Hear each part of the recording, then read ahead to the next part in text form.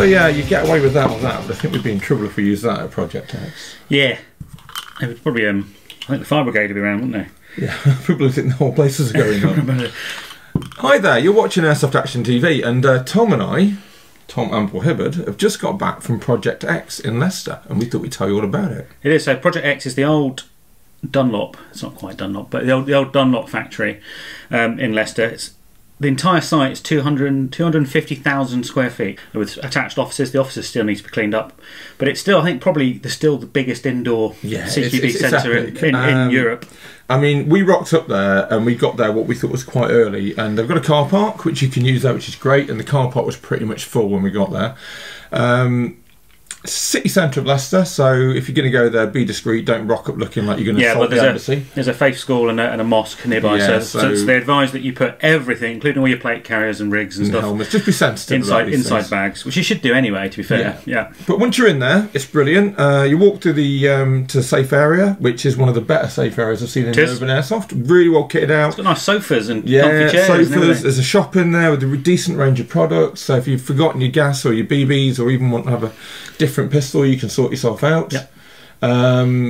Very well marshalled. Like, I mean, I think I got checked for magazines and pyro being safe 3 times on the way from the game zone to actually sit down. I mean, I went to Chrono and I got checked 3 times coming back from Chrono. Yeah, that was nice. Everything was Chrono. Make sure my weapon was Chrono. Yeah.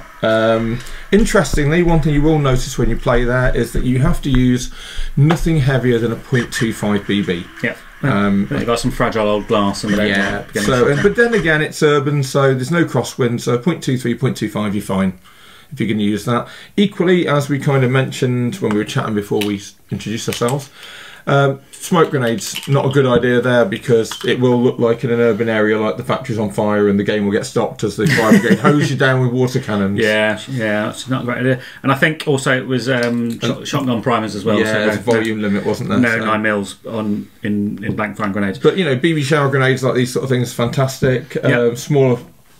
Smaller devices like the Tremery kind of things. Tremors with 209s, Dynatechs with 209s. So getting on, so fair enough, it's city centre Leicester, it's easy to get to. You could probably do it on public transport, again if you were discreet about what you were carrying, as we've covered in previous episodes. Great safe zone, straight into games, pretty good scenarios. It was all things like... Well, it was really nice, wasn't it? Because it's not the old... red versus blue capture the flag. Red versus blue capture the flag. So the first game was a kill confirmed.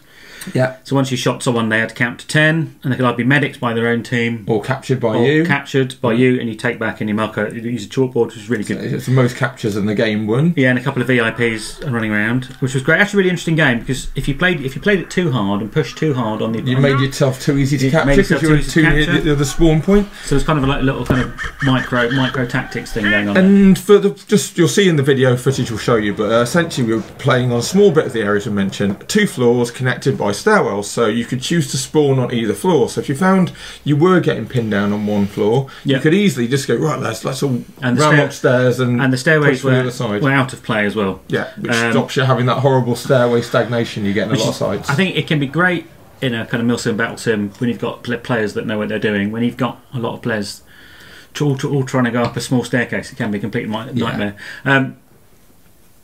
The site's quite symmetrical, isn't it? So there's kind of 2 main factory floors with corridors at each narrow end, and a lot of artificially built wooden sort of like structures. It's really nicely done. Really nicely built. Very cleverly thought out fire lanes. So yeah, you think you're safe from one angle, you're not.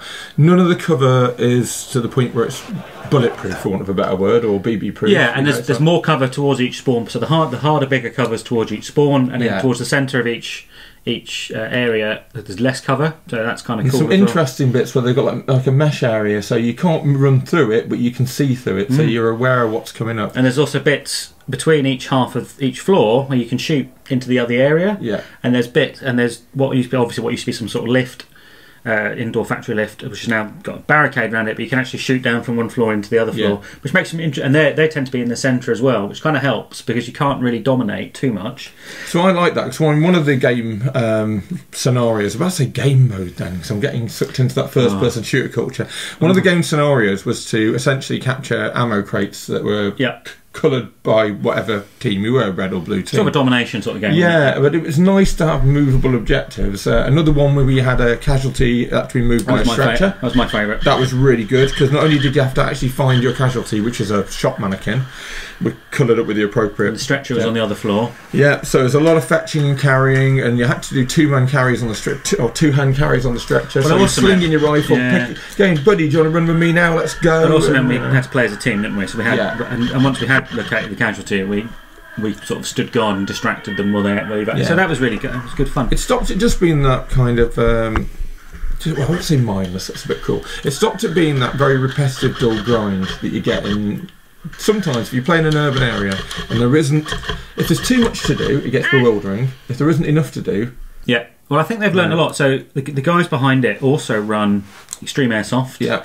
And they run the department, which is the kind of kill house. Yeah, you played there. I haven't been there yet. Yeah, and I really enjoyed that. And they've got some. I think they've learned a lot from running the department. So they tend to run shorter games, and they tend to turn them around quite fast.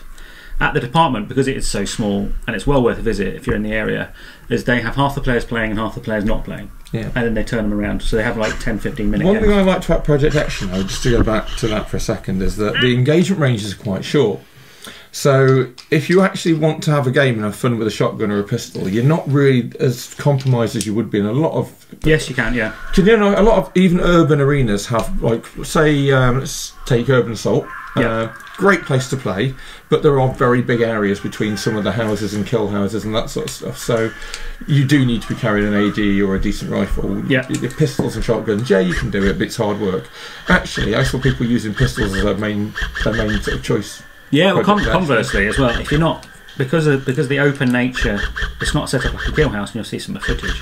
Because of the open nature of the floors, if you're not too keen on getting shot from 3 feet away, you can stand back a little bit. There is the option. You can sit. So you got the option of kind of playing what you want, which is really nice.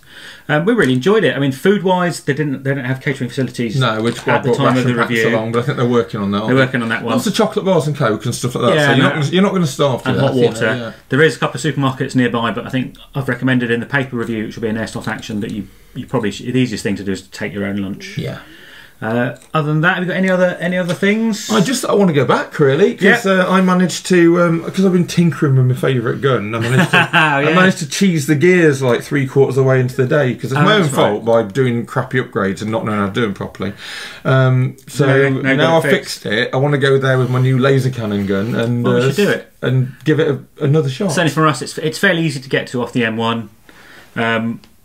Good location, really good site.